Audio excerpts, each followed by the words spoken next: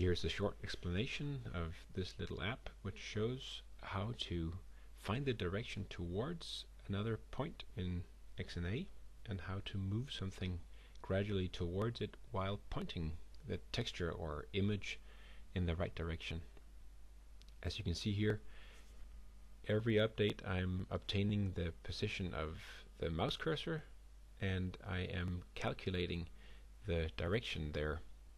As you can see here, up here I've written the code on the screen, so you can see that the direction is this new vector, which is the position of my mouse cursor. You can see as I move my mouse cursor, here it says 471.31, and over here we have our texture, the big black arrow on the screen, 533 times 0.200, and this gives us the vector.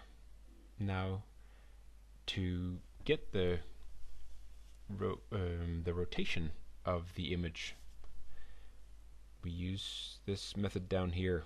As you can see in the tutorial, I've made a nifty little method where you can convert the vector2 to radians for use in XNA. And basically in this little app here, the program which shows how the code works, when I press the mouse like now, the texture will move towards my mouse cursor, which means I can get a chase going. So basically that's it. Have a look at the code and you'll see how it works.